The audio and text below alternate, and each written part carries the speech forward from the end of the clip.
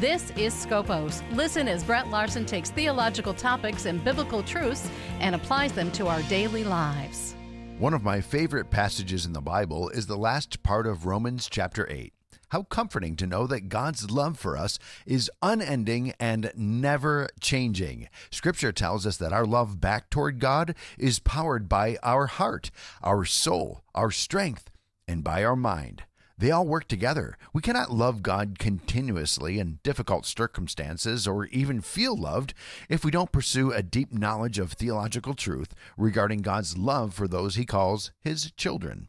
We cannot return love without our knowledge connecting to our heart, engaging our soul, and using all of our strength to wrestle through difficult times.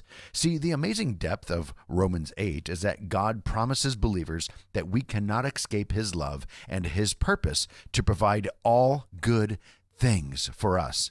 And this is where context matters. Far too many lives have been upended because of false teachings that misrepresent the context of God's desire to provide all good things as if it means some current kingdom of flesh. It is such a disservice to Scripture and the soteriological magnitude of redemption to reduce such a blessed doctrine into worldly rubbish. So many in the church are suffering from a selfish, distorted theology of earthly comfort and temporal self-preference. Whether implicit or explicit, claiming your best life is now or that God has some grand stage for a person to use, all under the guise of blessing, is incredibly destructive.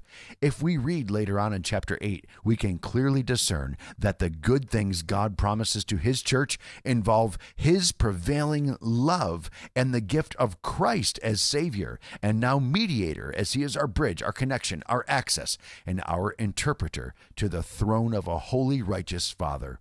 It would be so much better, church, if we told our young people to merely abide, to bask, to enjoy God's love forever, so that no matter what God occasions for a person's journey, they know to run to Romans 8 and trust that Scripture warns that trials, difficulties, fights, battles, and deserts of spiritual feelings will come our way, but that through it all, we know, so that we can trust that God's purpose, his promise, is that believers can never outrun his love.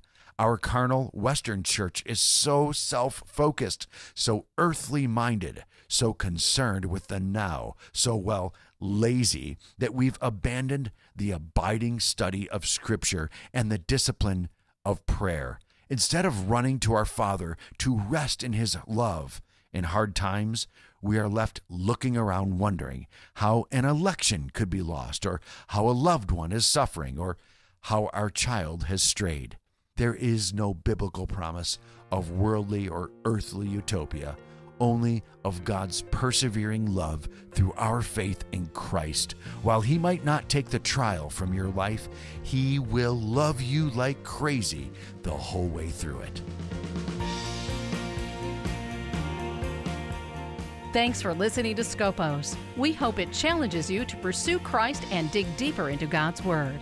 Check out SKOPOS online at WDCXradio.com.